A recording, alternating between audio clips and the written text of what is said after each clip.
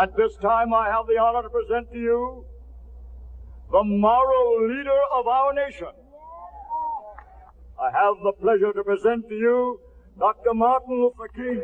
50 years ago, a great American in whose symbolic shadow we stand today signed the Emancipation Proclamation. 100 years later, there are those who are asking the devotees of civil rights, when will you be satisfied?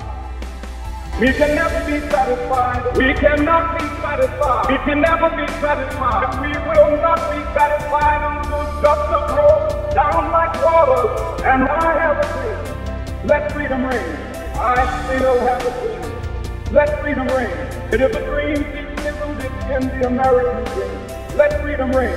I have a dream. And all men are created equal.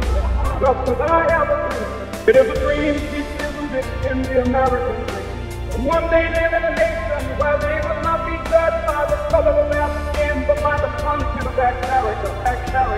I have a dream today. Let freedom reign. From every mountainside. One day live in a nation where they will not be judged by the color of their skin, but by the content of their character. I have a dream today. Let freedom reign. I still have a dream. Let freedom reign.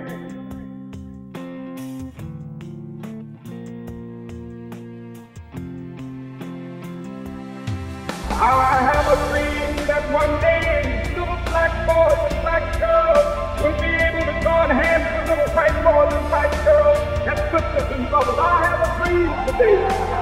I have a dream that one day every valley will be exalted.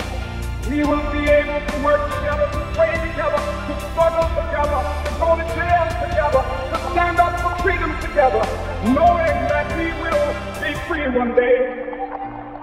Let freedom reign.